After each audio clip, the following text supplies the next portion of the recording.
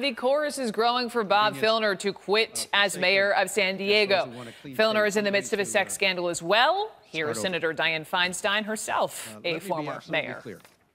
And I don't think that somebody who is lacking a moral compass really sets a role model or really will provide the kind of leadership that San Diegans want.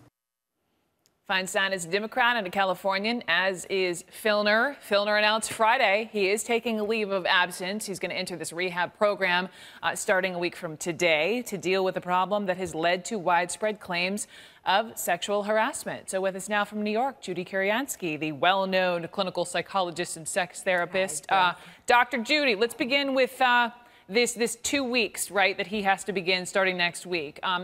From what he said on Friday, it's this, behavior counseling clinic, intensive therapy. Obviously, we don't know the specifics of it, but what kind of therapy might this entail? Well, he's going to have to hit the ground running, really, Brooke, because this is 2 weeks, and it's so rare. Normally, there needs to be at least a month of inpatient, and then well after that. So he'll come in, he'll sit down and have what we call an intake. He'll be going over, honestly, every detail of everything he has ever done, every attempt to kiss, every time he said, take off your undies, every headlock. He'll have to go who, what, where, when, why did I do it? Then he'll have to go through what are the cues that make him want to do that behavior? What triggers him to want it? And then the next step is going to be, how can he stop that behavior? And for that, we use a technique called thought stopping. As soon as the thought and the urge comes into his mind and his thoughts, he's going to have to snap his fingers. He'll do some other action. It's called an interrupt. And then he'll have to replace it with another thought about, I respect women. That's the first thing. And then he's going to need some really intensive therapy, because this has to do with power and the desire to intimidate women. He even used that word. And so he's going to have to examine, why do I feel powerless? And go back even to some of his childhood. So that's, in short, what's going to happen with him. That's an abbreviated idea. It's interesting you bring up the word intimidated, because I wanted to play this clip with that word specifically that he used from Friday. So here was the mayor. Let me be absolutely clear. The behavior I have engaged in over many years is wrong.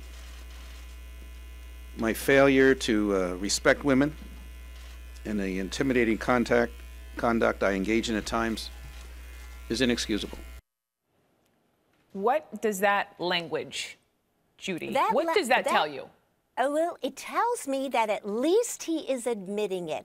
I know Weiner did too, but denial is a big part of this. And so in therapy, he's going to have to come clean about all of it and really then prove himself. That's going to take time, Brooke. Just 2 weeks is not enough. We're going to, and he even said that too, by the way. Watch me and see if I do well. So that's going to take him a lot of time to prove his behavior.